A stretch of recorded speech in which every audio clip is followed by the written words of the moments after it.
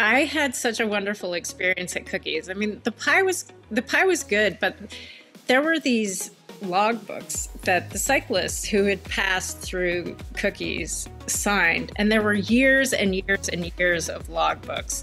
And I was like, wow, this is like a jackpot of bicycle tourism information. I was like, this is so cool. And look at, here's all the people that I passed on the route. Like they've all been here. That's so cool. And so I just feeling like really well cared for. And I was like, does it have anything to do with the fact that I have the flag on the front of my bike right now? What's going on?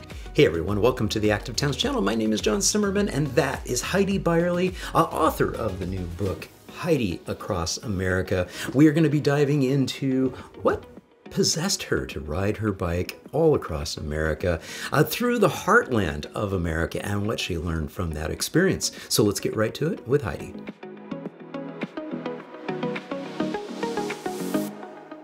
Heidi, thank you so much for joining me on the Active Towns podcast. Oh, thank you so much for having me, John. I super appreciate it. Yeah, so you are on book tour right now. We're going to be talking a little bit about that. But let's go ahead and introduce yourself to the audience. So who the heck is Heidi? Well, hello, everybody. I'm Heidi Beierle. I am an artist, an author, and a slow traveler.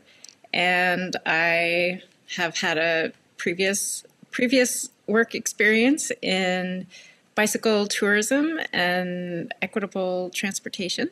And yeah, here I am, delighted. Yay, that's fantastic. And we're going to spend a lot of time talking about that new book, which we've teased a little bit here. But what I don't know about you is, what type of an artist are you? When you say you're an artist, what do you mean by artist? What type of work do you do? Mostly, I love making stuff out of trash. I love just making things, period. And I'm definitely a fan of collage art. All the random stuff that comes in the mailbox gets a little bit of tape and exercise with an X-Acto knife, and I turn it into something else. Fantastic. That's great. And then I like to make them into postcards and mail them to people. So you get kind of like a personalized little artwork every once in a while. Yeah. Well, we're gonna talk a little bit. We're gonna talk a lot about your book, but I also want to pull up your website here. And so the landing page to your website is here, and we've got, if we scroll down, we've got some information on your book and a welcome from you here. But you mentioned something in your introduction about slow travel. Talk a little bit more about what you mean by that. I'm fascinated by that term, slow travel.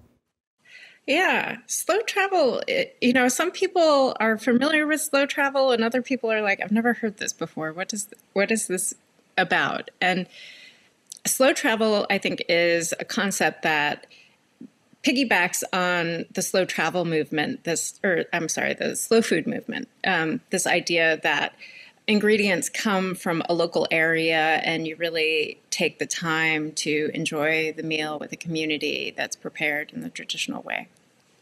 And so, the question is, how do you take this idea of travel and turn it into a localism concept?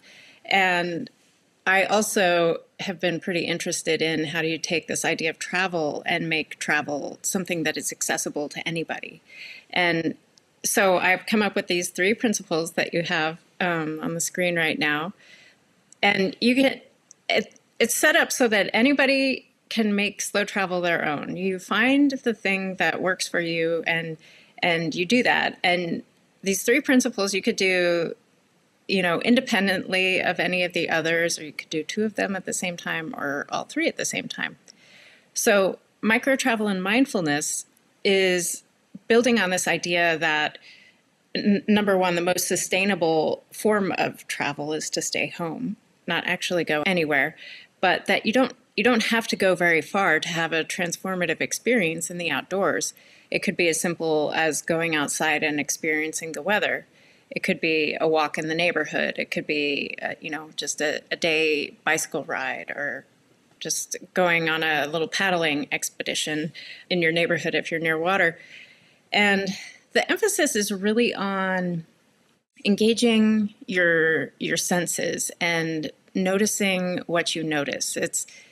If it's less mediated by technology, you're really being present with your experience. You might have a phone, like a lot of people like to take pictures, and I think that is one way to help focus the kind of seeing that we're having. But it's also, you don't have to be visually oriented to travel in this way. The second one is this idea of the journey is the destination, where you might have a destination in mind, you might not, but wherever it is you're heading is of secondary importance to how you're getting there. And part of what I like about Journey as the Destination is, the emphasis on transportation, the idea that when you're exposing yourself to the elements as you're moving from place to place, you're really getting a lot more information about where you are. So, yeah, like my book is about bicycling across the country. That's a really good example of the journey as the destination. I was headed to Washington, D.C. from Oregon, but the experience that I had actually happened while I was getting there. It wasn't something that came about because of where I was headed or the actual place. And then this idea of living somewhere else is, the destination is important. Like, this gives us the flexibility, like, actually, maybe we want to get on an airplane from time to time and go somewhere. But slow travel asks that if we do something like that, that we just really sink into the local environment and experience of a place. The food, talking to the people, getting recommendations from locals, the language, the environment. And it emphasizes minimal plans, no plans, flexible plans, So maybe you pick one site that you want to go see on any given day, but the rest is sort of white space and the opportunity to challenge yourself. Like, can you be bored and find out, that the mishaps and the boredoms are actually the more memorable experiences for how you're engaging with a space or the struggle that you're having mentally. And part of that is this type of travel is the kind of travel that you come away from feeling refreshed and rejuvenated from, rather than, wow, I need a vacation from this trip I just went on, which happens, when you're doing too many things and you're not really just allowing yourself to be. Yeah. So, like, an example also of live somewhere else that is a micro travel, it would be like gardening or something like that, where you're going somewhere nearby, but you're just really spending time in a particular area, really soaking in what you're getting out of that. Yeah, yeah. What's interesting, as you were just describing all of that, I just completed 2 months in Europe, and of that 2 months, about 3 weeks were in the Netherlands, in Utrecht. And one of the things that I love about sort of embedding myself into a city for multiple days, multiple weeks, is that you do get into that rhythm of feeling like, oh, I'm living somewhere else. I'm living here. I'm experiencing life as if I actually did live there. And since I always travel with my folding bike, my Brompton, my travel is always a mixture of fast travel, the airplane and maybe the train, and sometimes even a high-speed train, and slow travel, because as soon as I get off of that mode, I get on my little folding bike and put my luggage on it and strap it all on and take off.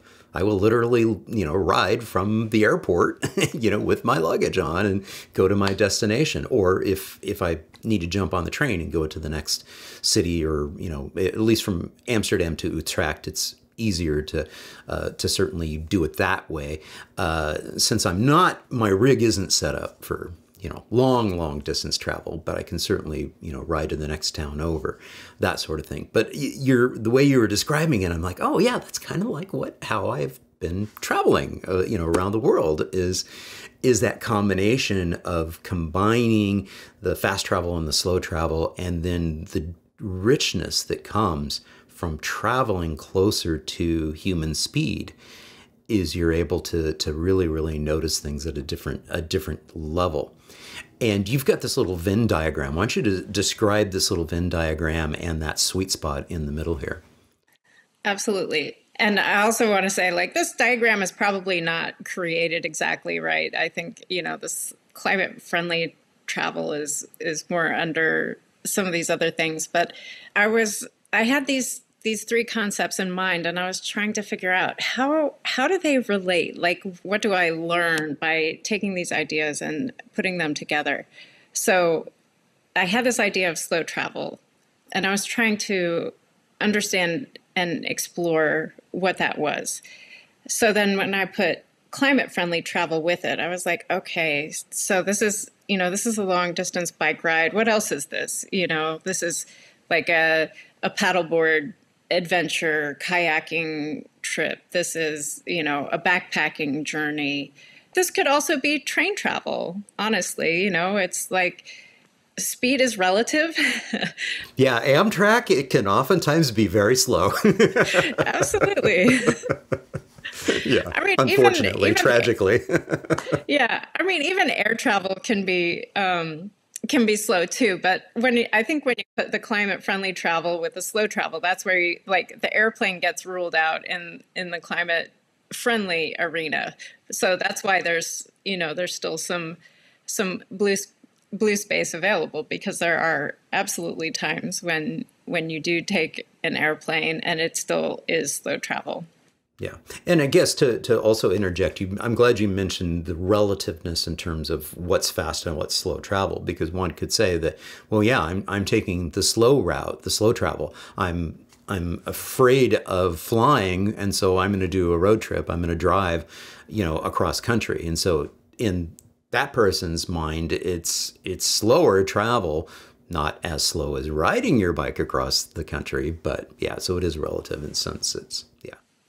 Right. And I mean, I was talking to somebody earlier this summer about my ride across the country, and, an average day in the Western states for me was 75 to 90 miles a day. And she was like, that sounds like way faster than I could do. And I'm like, yes. I mean, you do what's comfortable for you. If what is a comfortable distance for you is 25 miles a day or 50 miles a day, that's great. It's not in relation to what other people are doing. It's just in relation to what you're able to do as the great, find the thing that works for you. So the equitable access to outdoor recreation was a really important part for me as I was thinking about, well, not everybody can ride a bike, across the country, or even ride a bike. Like, my mom isn't somebody who can ride a bike anymore. And so I was thinking, all right, so there are these different things that affect how people can engage with travel. Maybe they don't have very much time. Maybe they don't have very much money. Maybe they're excluded from outdoor spaces by their race or their body size, or their sexual orientation, or they're just, not willing to do certain things, not interested, not allowed the access to get places because of some identity that they have or hold, even if it's not visible. So when I was thinking about climate-friendly travel and equitable access to outdoor recreation as an overlap, I was like, okay, so for somebody who doesn't drive, for example, taking transit is one of those things that can get somebody out to a recreation place. But then I was also thinking, and sometimes that's expensive, or sometimes that takes more time than somebody has. Like, how does that start to be more equitable in its orientation, which got me actually to the sweet spot in the center, like the neighborhood walk, or attending a concert in a park, or things that are closer to home. This idea that you can still just go outside and experience the weather. And if you're very limited in your ability to move around. That's still something that you can do. And then this idea of like slow travel and equitable access to outdoor recreation, I thought, like families sometimes are maybe not taking the most climate friendly travel options, but there's still a great benefit in driving as a family to a destination or whatever it happens to be. So like going on a farm tour was something I thought might be, doing a driving tour of some outdoor spaces might not be the most climate friendly something or other that you could do, but still qualifies as slow travel and still meets the needs of everybody involved. Yeah. And then that, and so there were just a few things that were left over that, I was like, so what is the slow travel that's just kind of purely slow travel?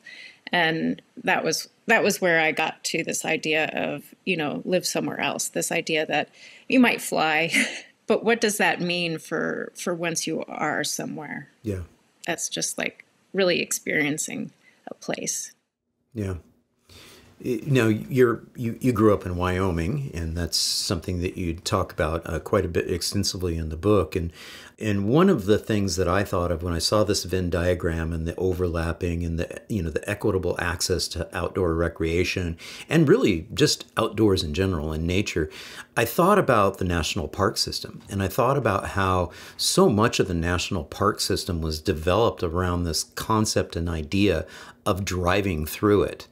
Versus, and it just always kind of irks me a little bit about, the way that is sort of oriented towards, the individual personal automobile going through there. And I remember distinctly, how hard some of the local advocates fought there in Wyoming, especially right there in Jackson, to be able to get, the shared use path and the trail to Jenny Lake. And being able to embrace more of that slow travel, being able to ride one's bike, in that environment. And it's just like one of those weird sort of ironies. It's a paradox that these national parks are just so oriented towards a climate unfriendly form of travel, driving a personal automobile in it versus, being able to welcome cycles, especially when you think of like people with mobility access issues, people who need an adaptive cycle or they're, using a wheelchair or something like that, being able to experience that, that environment, on a protected or separated, away from the motorway, pathway through nature and into nature. And, and even don't even think about the national park, just think about urban environments, the ability to get away from the urban environment and get onto a rail trail and be able to experience nature in that way. And one of the things that I try to emphasize here on the Active Towns channel is that when we talk about all ages and abilities, cycle networks and being truly safe and inviting for everyone, all ages and abilities, is that it is empowering for accessibility for everybody. And I think that's a really, really, interesting point. So that was one of the things that kind of popped into my head, knowing that you were from Wyoming and with, Yellowstone right there and, that legacy of, oh yeah, this is a drive-through experience. And you can name the various national parks that are now realizing how devastating that has been, to the experience as well as to the parks themselves. Yes, I had all kinds of thoughts pop into my head while you were talking there. Now that they went poof. Sorry about the soliloquy there. Yeah. So, I mean, one thing I really appreciated about pedaling through Yellowstone was just, and on a bike tour generally, you get a very kinesthetic experience of the landscape. The way you experience terrain and topography, it's the hills you're going up. Like you have a greater appreciation for how steep things are. It's the smells that you encounter. Like, oh, I'm in a bog. I don't know that immediately, but I smell it. And suddenly, like I become aware of what's out there, or the things that you get to hear when you're not enclosed in a bubble. And I do also think, though, that the tourism industry is partly at fault in why people do so much driving to recreation, and because there's not a whole lot of options. Another challenge is some of the national parks are very difficult to get to. Like, try and ride a bike to Yellowstone National Park from wherever you might be. It's really a kind of an undertaking to get there, even if you live in a nearby city. Well, Jackson might be the nearest city. It's not a giant city. That's really accessible. But yeah, again, they worked really, really hard to be able to get that pathway in so that it was a very, very comforting experience. I've accessed the park before from the Montana side and know that, oh yeah, okay, yeah, I can see. But again, you mentioned the smell, and so of the smells, and so we've actually got a Yellowstone Old Faithful. I think this is Old Faithful, and also to your point of oftentimes these places are being loved to death. There's just so many. There's a crush of people there. What does this image bring back for you about that experience? Well, I had been to Yellowstone when I was very young, and I do remember watching Old Faithful.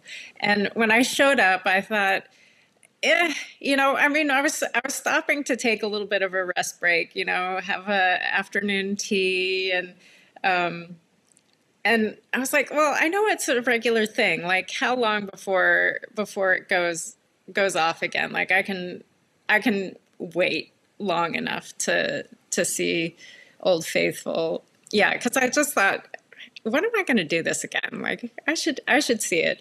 So I found myself a nice place to sit, and I had just, I talked to people while I was waiting for it to go off, and another bicycle tourist found me, and so we had a fun conversation about tourist behavior in Yellowstone, and then Old Faithful went off, and it was beautiful, and there's people everywhere watching it, and then to my shock and horror, almost, like, it's still spewing, and people are leaving in droves. Like, they only came to see how high it went somehow, and then they were leaving, and I was like, why? It's like, why wouldn't you stay longer? Like, why wouldn't you linger here? Are you, like, worried about the line in the restroom? I don't know, like, what people were doing there. But, everybody has something different that they're looking at. Maybe they've already seen it that day. I don't know. But, I just was surprised at different kinds of tourist behavior. And Yellowstone is it's understandable to me why people would drive through Yellowstone, because the ground is really kind of dangerous in a sense. And if you haven't seen open range before, that also, I don't know why people get out of their vehicles and try to pet the bison, but they do that. That was uncomfortable for me, to pedal through Wyoming with the open range and just know that I didn't actually have any way to escape an animal that might be intent on getting through. You weren't wearing a coat of car, as my friend Kylie Van Dam likes to call it. So true. Yeah. So, but yeah, that brings up a really interesting point, seeing how impatient people were to being able to want to, like, get back to whatever they're doing. There seems to be this pressure in Western society, and especially in our society here in North America, to be able to want to, like, go. We got to, all right, what's next? We got to move fast. We got to get from point A to point B as quickly as possible. And it's not about the journey. It's not about, that slowing down and seeing things. I don't know what this particular doodle is referencing. But for me, it kind of illustrates what I say all the time, which is that when I'm walking or biking, I'm traveling closer to human speed, and I notice things a little bit more. What's the story behind this doodle?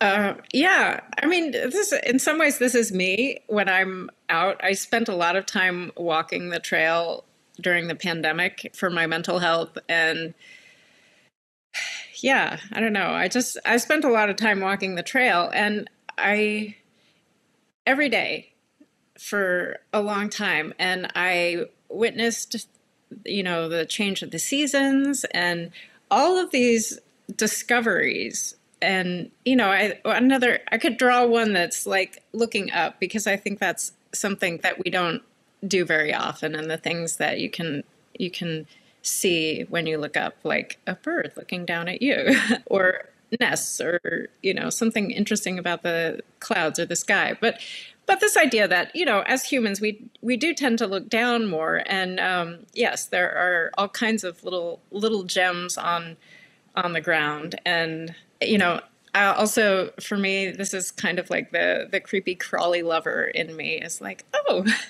look at this cool little whatever it is, like a spider, or just, yeah. I think the invitation, like, or that child within that is still so interested in collecting rocks. And so it's I think, an invitation to just follow the whimsy when you're outdoors. Yeah, and I'll describe this or I'll let you describe it for the listening only audience. What is in this illustration? This is great. This is like the visual alt text. So it's just it's basically like a stick person who's crouched down, pointing at a little something on the ground. And there's a horizon line of sorts, which could be a trail. And then there's trees and shrubbery in the background. Yeah, yeah. And that's kind of why it for me, it really brings up this sort of feeling of like, yeah, slowing down, slow travel, being able to feel, the richness of what we're experiencing, and really being able to, it's not about getting there quickly. It's I think part of that 3-point, that micro travel and mindfulness, is like being mindful about where we're at. One of the things that I do, I'm a trail runner. And so when I run in the trail in the Greenbelt here in Austin, which I'm able to access the trailhead by riding my bike, it takes me about 8 minutes to get to the trailhead, lock my bike up at the Barton Springs pool, access the Greenbelt, get in there. And I always make a point of not wearing headphones. Mm-hmm. And I do that because I don't want to be distracted by music. I don't want to be distracted by a podcast or an audiobook that I might be listening into. I want to really be mindful about what I'm experiencing. I want to hear the sound of the birds in there. I want to also pay attention to the fact that it's a very highly technical trail and I could turn my ankle very easily. So I need to be focused. So yeah, I appreciate, that aspect of combining the micro travel and the mindfulness aspect of really being able to experience what you're going through, that journey. Yeah, I do love the invitation to engage your senses as like in that part of it. And because we also tend to be very visually dominant in our culture, but there are people who don't see, or they don't see well. And I think it's a really good exercise to engage all of our senses in what is the actual experience of this place. And one of my favorite things to do is smell things and even ask myself, like, what does the air smell like? Or if I'm listening, like, what are all the things I can hear? It doesn't matter if they're all appealing or not appealing. What are those things? Like, oh, there's traffic noise, but there's also frogs and there are birds, and I don't really know the sounds of all the birds, but I can pick out this one, or I can pick out that one, or whatever it happens to be. Yeah. Yeah. Yeah. Well, you just mentioned frogs, and I recently had Sarah Dykman on the podcast, and her book is right there, Bicycling with Butterflies. So she studies frogs, but she's passionate about butterflies. And Sarah actually has a nice little blurb on your book, on the back cover of your book. And we're looking at an image right now of the Active Towns bookshop. This is my own bookshop that I have. And where I profile those folks that I've featured here on the podcast. And so your book is now in the bookstore there. And let's talk a little bit about the book, Heidi Across America. What's the background? What's the background story of this book? When did the trip happen? And talk a little bit about, that process of getting this piece of work out. Long topic of conversation here. Okay, so and we won't give too much away because we want people to actually buy the book and read it. Of course, it's all about the teas, right? Yeah. So I pedaled solo across the country in 2010 from Eugene, Oregon to Washington, D.C. I was in school at the University of Oregon in the Community Regional Planning program at the time, and was headed to Preserving the Historic Road conference. So the book is kind of like, how did this come about? And the story in a nutshell is about falling in love with America as part of my experience. And part of how that happened came from my interactions with strangers and people along the way who were very caring and loving, and all of that good energy worked on me in ways that I did not anticipate. And in addition to falling in love with my country, I also fell in love with myself. So it took me a while to realize and understand, like, the negativity I had towards myself. I didn't understand why other people cared so much about me. And then I finally realized, like, oh, I am the one who is withholding love from myself. It's not that I am unlovable. It's just that I am not allowing myself to feel that. So that's the story. The story is, it's a love story in a sense. It's an adventure story too. So you get a lot of biking across the country. So during the 2008 recession, I was feeling depressed and lonely and underemployed, and I really needed some kind of change in my life. And I kept seeing these job postings for active transportation planners, and I was like, oh, I want that job. That sounds like the perfect job for me. And, the requirements for the position required a degree that I did not have. And I decided, when the economy was in the toilet, like, I don't know, maybe I should just go back to school, do 2 years, get the degree, and then the economy will be much better and I'll have an opportunity to get this job. So I went back to school. I was 34, and I had a life, I had friends, I had things going on, even though I wasn't feeling really great about myself. And school just like brought my world to a screeching halt. Don't see your friends. It wasn't that I couldn't see my friends, but like my schedule, trying to keep up with the deadlines and everything, I wasn't able to hang out with people. And so the few things that I had been doing to nourish myself and feel better about who I was and where I was headed started to get smaller and smaller. And I was kind of going on this downward spiral, thinking, wow, I made the worst decision of my life by doing this. I'm not sure I should keep doing it. So at the end of the first term at school, I was like, really, the only thing I want to do is ride my bike. Is it so important for me to be in school and do this thing? Like, is it really going to change things for me? And the universe was paying attention while I was having this like dismal moment. and sent a message via email from my mother.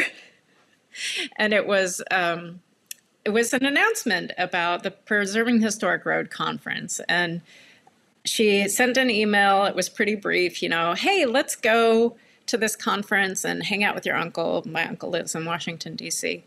And I thought, no, thanks, but no, that doesn't really sound like what I think would be an amazing experience. Where's the bike ride part of it? And I was looking at the dates, and the conference was in September before the second year of school started. And I thought, well, I don't know. Could I spend the summer doing that? Like I could leave in June and get there. And so I wrote this very flip email. I was like, sure, I'll ride out there and meet you. And then as soon as I sent it, I was like, yes, this is the thing that I need. Like, of course, I'm going to ride my bike across the country. Wouldn't everybody? So I didn't think about other options for how I was going to do this. It was just like, I want to spend my summer riding my bike, and there's this opportunity, and I'm just going to do it. And I was somebody who had been on solo adventures before. I had been a backpacker, solo mountaineer before, so I knew about the gear. I also knew about putting myself in risky situations by myself, and I didn't really give it a whole lot of thought about, was I going to go with other people or not? Mostly I was thinking, I don't want to involve anybody else in this. Like, who's going to want to come along on this journey? I'm like going to try and talk to people and do research and pedal, and it seemed like way too much to try and factor somebody else into, what was just going to be like me headed toward the East Coast. So. Yeah. And we've got the image here on screen of you. I think that this looks like the Adventure Cycling headquarters. Is that correct? It right is, there in Missoula. Yes. I recognize that. And you're holding up the Transamerica stickers. And this is relevant to sort of one of the other sub-themes of the book that you're studying, is the impact of other crazy people like you that are riding their bike through, long distances or even shorter distances, but they're just riding, and the impact that has on these smaller towns who oftentimes have been forgotten about, by the rest of the country. Talk a little bit about the relevance of these stickers. So, because I was studying bicycle tourism and rural economic development, I was looking for opportunities to engage the communities in a conversation while I was out pedaling. Like, did they think cyclists actually were a benefit to their communities, or did they see us as pesky sorts of people? And so in this image, I'm wearing the U.S. Bicycle Route System jersey. It's kind of purpley, and I really wanted that jersey. And so I reached out to Adventure Cycling Association. I was like, hey, is there some partnership that we can do? I'd love to advocate for the bicycle route system. I really want to wear this jersey. I also would really appreciate your maps to help me go follow a route that's already been planned out and vetted. And they're like, yes, this sounds great. And we have this project also that we're working on where we want to reach out to businesses along the routes and basically sign the route by having these window decals placed in the businesses. And I thought, well, that sounds great. Handing out a decal gives me an opportunity to talk to a business owner and get their 2 cents on how they perceive cyclists, and if they want the decal, that's great. And if they don't, that's also good information. And nobody ever refused a decal. Everybody was very interested. Some people even put it up right away while I was there, which was always amazing. And I think one of the things that really didn't immediately strike me about these decals. So the Transamerica Trail is a very kind of a patriotic experience. And the decal has an American flag on it.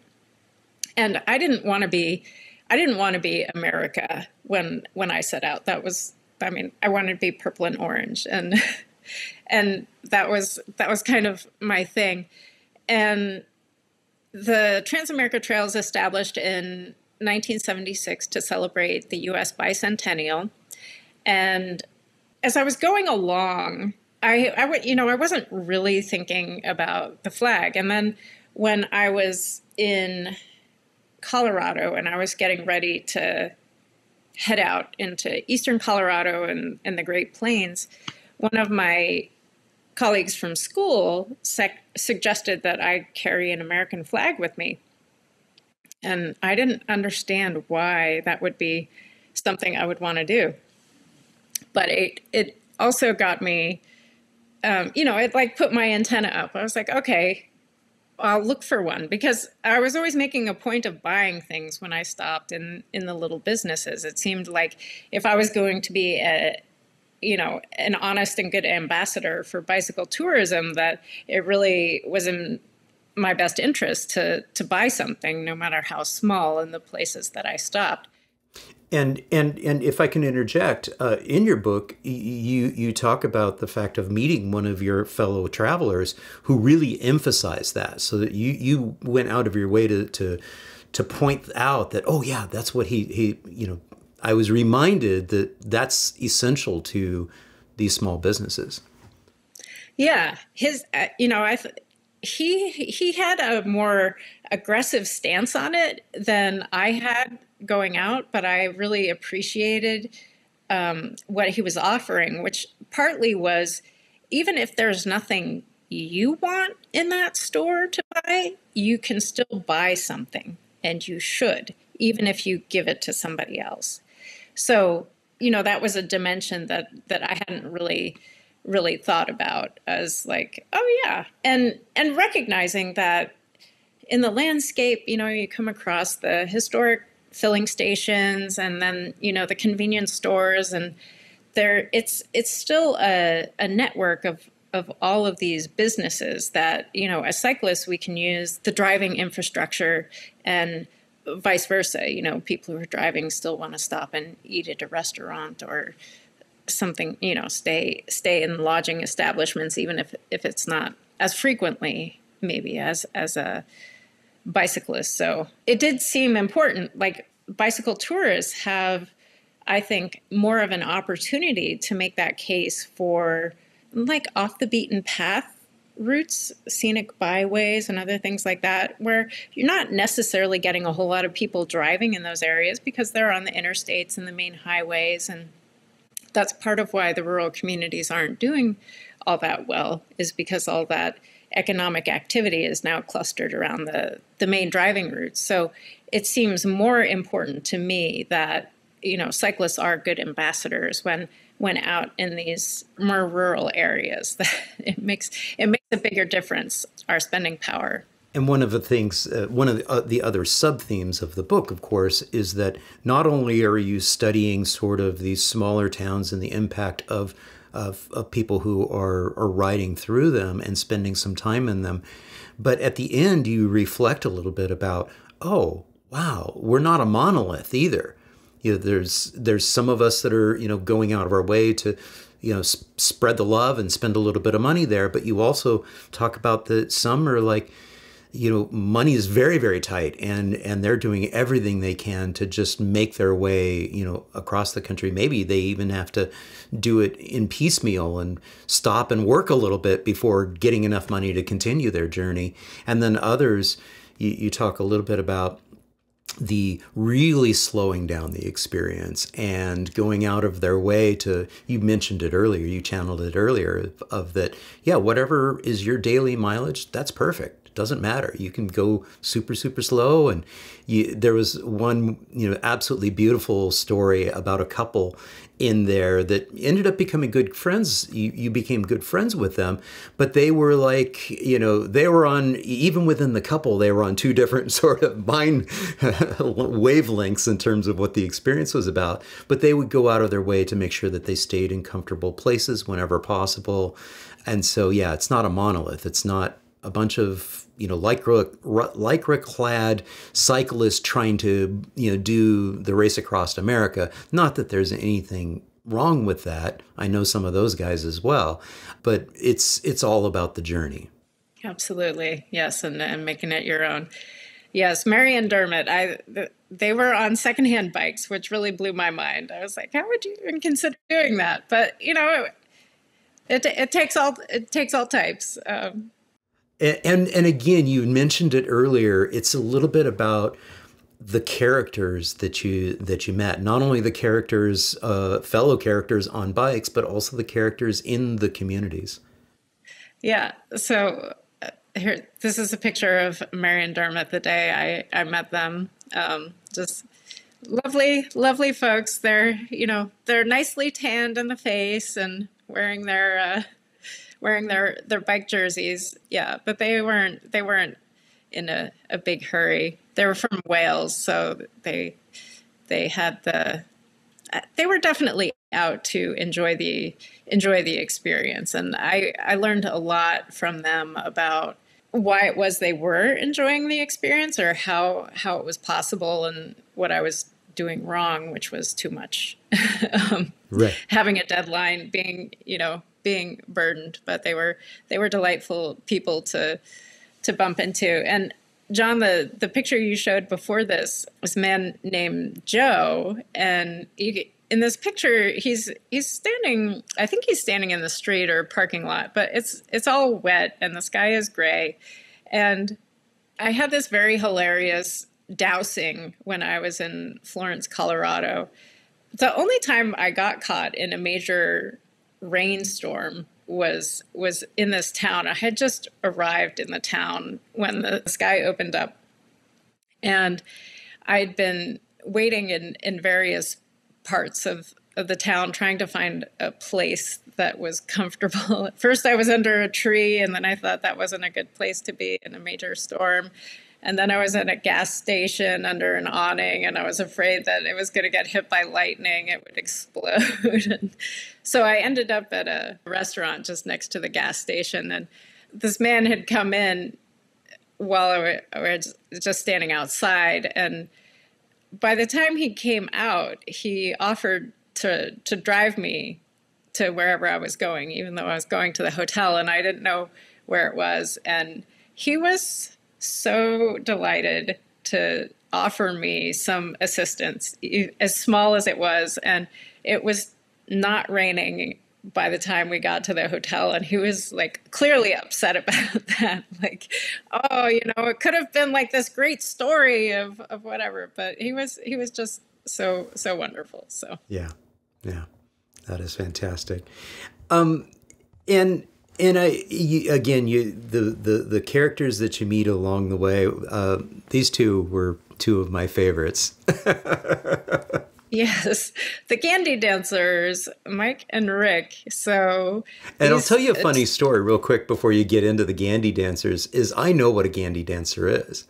I actually worked at a restaurant in Ann Arbor, Michigan, which was called the Gandy Dancer, and that's the only reason why I know what it is. But I'll let you explain. All right. So these two guys are motorcycle riders. They're in their leather jackets, and they've got bandanas tied around their heads, and they're wearing sunglasses, and they're mustachioed men, and they're very burly. And this was in Missoula, Montana, and I had been noticing that there was a lot of overlap between what made for a good motorcycle route and what made for a good bicycling route. And I figured the same questions people had been asking me about where I was coming from and where I was going were appropriate questions to ask these two men. And I was also very uncomfortable about talking to them. I was like, I don't know, they're big scary men. And they wound up being, really sweet. It was the day after 4th of July, and as it turned out, they were pretty hungover because they'd been up all night partying. But they were kind of playing around with me too. They asked me, do you know what a gandy dancer is? And I couldn't tell what was going on with them because they were very familiar with one another. They kind of look similar, but I was like, I don't know. It's like a gandy dancer. Are they gay? Is that what they're trying to tell me? And so I was like, I don't know what it is. Like, fill me in. And they're like, oh, well, a gandy dancer, we lay rails on the railroad, and it's really hard, heavy work. And I was like, all right, well, I'm going to look it up just to make sure. But anyway, they were very, very sweet. And I appreciated the opportunity that I had to talk to them, that they were kind of playing around with me. Yeah, yeah. And the Gandy Dancer restaurant is in the, when I was working there back in the late 1980s, early 1990s, it was already a 100-year-old historic train station there in Ann Arbor, Michigan, hence the Gandy Dancer name. So really channeling that concept of, working on the rails. So you had mentioned it earlier, a big part of this journey was like, learning to love yourself and discovering who you were. And it's, I guess sometimes, we embark on something like this and we're like, we come up with this grand plan, and you realize now that having a specific date that you had to be there put a certain amount of psychic pressure on you as well, versus somebody who's, has more of a flexible approach to it and can take as long as it needs to take. But what else did you learn about yourself while you were out there? I know that's a big, broad question because some of it is covered in the book, but, and I know you learned lots of different things, but really when somebody asks you that question in an elevator and you go, okay, I got like 30 seconds to come up with what did I learn? What did you learn, Heidi? Well, I feel like the learning to love myself it was just such a huge thing. Like anything else that I learned about myself kind of comes back to that same idea. And part of what happened was it got really hot in the middle of the country. And so I had this pressure to, like, I knew I had to pedal more than 50 miles a day if I was going to make it to the conference on time. And any day that I took a rest day, put me that much further behind. And as it got hotter and hotter, I was like, oh my gosh, I'm drowning in a sense. Like I can't possibly catch up to where I need to be. And it's so hot. It's so hard to keep pedaling in this heat. And, I could have maybe pedaled in the dark, but then I was like, but I'm not meeting anybody or seeing anything if I'm pedaling in the dark. That doesn't make a whole lot of sense either.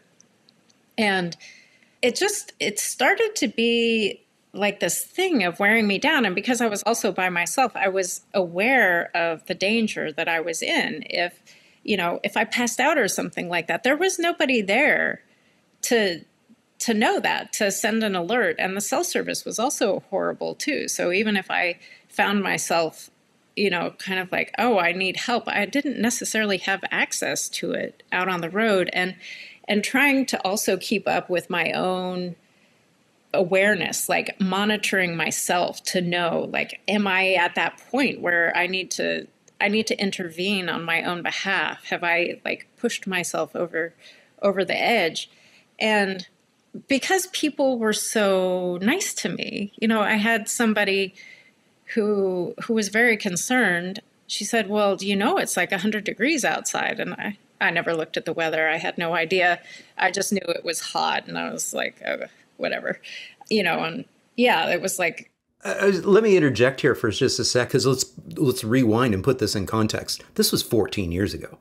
This was 2010. This is before carrying around a supercomputer in your back pocket that can give you real-time, mapping programs and weather alerts and all of that. You didn't have that, at your fingertips.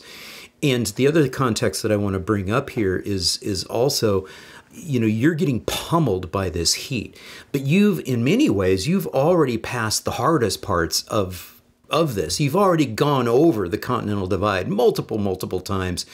And so, that was hard in its own way, but you're now, you're further east from all of those challenges. You're just getting pummeled by the relentless heat in mid-America, which is kind of like the subtitle, of your book here. It's Heidi Across America, one woman's journey on a bicycle through the heartland. And so when I think of the heartland, I think of some of that challenging part of your ride when it got really, really difficult in the heat and how it was pummeling you.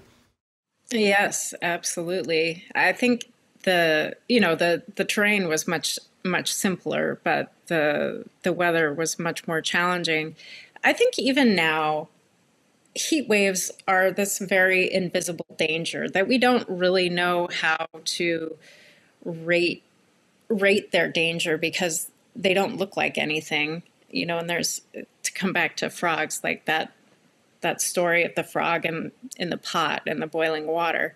You don't, you're in the pot. You don't necessarily have a good sense of how hot it is actually getting, but you're actually cooking in it. Yeah. And yeah, it was 14 years ago, but it was still a really intense heat wave, and they're more frequent and more extreme now. But, part of it was like 116 degrees with the heat index. It's absolutely unsustainable to be outside in that for any length of time, and I'm trying to inch my way across the country, and I realized that I couldn't do it anymore. I just, if I wanted to kill myself, that was like a really good way to do it. And so it was like this strange moment for me of realizing, like the frog in the boiling pot, like I'm actually like committing suicide here by continuing to do this. I'm not really intentionally doing that. I didn't set out because I wanted to push myself to this dangerous edge. Maybe at another point in my life, that was something that, I was contemplating, but it wasn't at that time. And I think it really took like all these people being really concerned about me and the weather, the heat intensifying to such a degree that I realized I was at that precipice. And did I really want to step over it? Right. Yeah. One of my favorite, lines in your book is, kind of harkens to a little bit of our challenge that we have right now. And it also harkens back to something that you mentioned about the decision to, carry the American flag. And that's, towards the end of the book. And it's part of a quote that you have, but the sub part of the quote is that there are many more commonalities among us than differences. And that becomes a little bit of the subplot of what you were saying about really connecting with people that you're running into out there. And in this, sort of volatile time of presidential elections and us versus them and people talking past each other, talk a little bit about that, because even 14 years ago, there was a little bit of that dynamic. Expand upon that a little bit and what you'd like, people to be inspired about, to read about these stories in the book, because I do think they should pick up the book. Yes, absolutely. Well, there was this thing about the flag. My fellow student had suggested I get a flag, and I'd been looking for a flag to buy in these stores because they were everywhere in the landscape in the heartland. And I never found one in a store to buy, which kind of baffled me. I was like, how is this possible? I did eventually have a flag and put it on my bike the first day when I left Kansas and entered into Missouri. It's a great story about how I came across this flag, but you have to read the book. That's right. That's not a story I get to tell in any podcast or anything like that. You have to read it. So when I had the flag and I put it on my bike this particular day, it was also felt very symbolic because I had such a hard time in Kansas, and I was really looking forward to getting to Missouri, like thinking that somehow crossing the state line was going to totally change how much fun I was having, or because I was not having any fun. And I thought, the way it started to have like this kind of mythic status, like this is a protective amulet that I have. And, I had it on the front of my bike where I was carrying all my gear, and I was enjoying watching it flap in the wind and as I was riding. And I was like thinking about all the different ways that America had been showing up in my life and how it was represented by this flag. And when I cross into Missouri, there's like a gas station right at the state line, and I was stopping to take a picture of the sign, and a man said, "Hey, do you want me to take your picture with the sign?" Right. I was like, "Okay." And when I got back up onto the road, he handed my camera back, but he wasn't ready to leave. He had a few things that he wanted to tell me. And one of them was that all the men were friendly in Missouri. And I was like, a very random thing to share, but okay, we'll have to see what I do with that information. And then the other thing was like, oh, and you got to go to Cookies and have pie, because anybody who's anybody has pie at Cookies. And I'd already had breakfast in Golden City, where Cookies is, not very far from the state line. And so I was like, okay, I'll go do this. I like to follow the recommendations. Thank you, Cookies Cafe, that people offer. And I had such a wonderful experience at Cookies. I mean, the pie was good, but there were these logbooks that the cyclists who had passed through Cookies signed, and there were years and years and years of logbooks. And I was like, wow, this is like a jackpot of bicycle tourism information. I was like, this is so cool. And here's all the people that I passed on the route. Like they've all been here. That's so cool. And so I just feeling like really well cared for. And I was like, does it have anything to do with the fact that I have the flag on the front of my bike right now? What's going on? And I walked outside and I took this picture, which, Cookies Cafe, the sign is red with white lettering and the building was white. And there were these pots of petunias. They had red and white petunias flowing out of them. And there was a post office right next door. And so there's the blue mailbox and the American flag flying in the wind. And it was a beautiful blue sky day. And I was like, look at this. It's like red, white, and blue. Like, this is like a classic American day. And I feel so good. I feel so cared for. Yeah, maybe there's something to this idea that, America is really about the love in our hearts and how we're connecting to each other.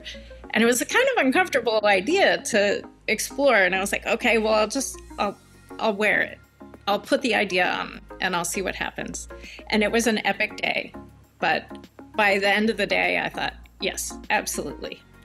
That's what this is about. That's what this is about. And again, folks, I highly recommend that you pick up your own copy of Heidi Across America. Heidi, this has been so much fun chatting with you here today. Thank you for joining me on the Active Towns podcast. Oh, thank you so much for having me. I just love chatting with you about all this. Hey, thank you all so much for tuning in. I hope you enjoyed this episode with Heidi Beierle. And if you did, please give it a thumbs up, leave a comment down below, and share it with a friend. And if you haven't done so already, I'd be honored to have you subscribe to the channel. Just click on that subscription button down below and ring the notifications bell.